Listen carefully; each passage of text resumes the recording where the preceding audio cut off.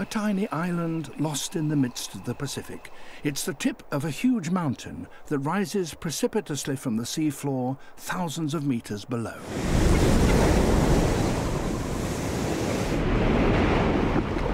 The nearest land is 300 miles away. Isolated sea mounts, like this one, create oases where life can flourish in the comparatively empty expanses of the open ocean.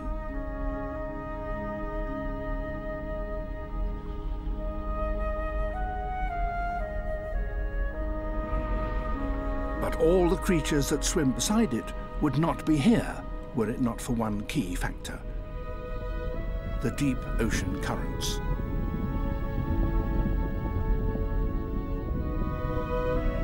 Far below the surface, they collide with the island's flanks and are deflected upwards, bringing with them from the depths a rich soup of nutrients. Such upwellings attract great concentrations of life.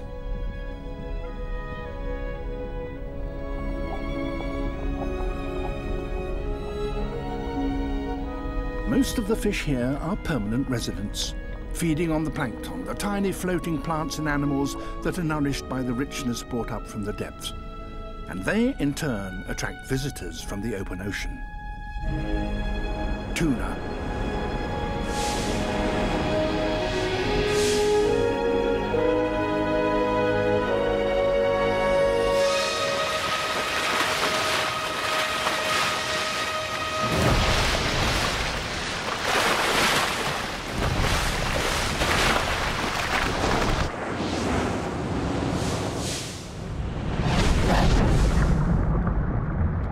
Plankton feeders are easy targets.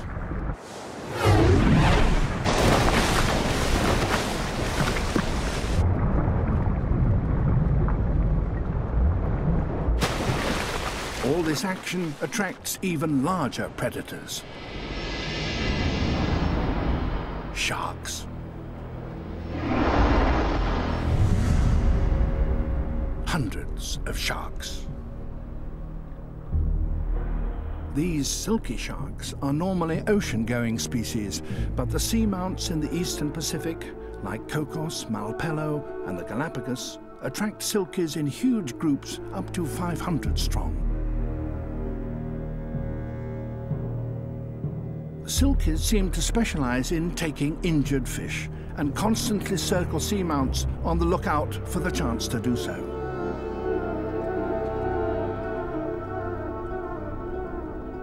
But silkies are not the only visitors. Hammerheads gather in some of the largest shark shoals to be found anywhere in the ocean. Sometimes thousands will circle over a single seamount. But these sharks are not here for food. They have come for another reason. Some of the locals provide a cleaning service. Following the last El Niño year, when a rise in water temperatures caused many sharks to suffer from fungal infections, the number of hammerheads visiting the seamounts reached record levels.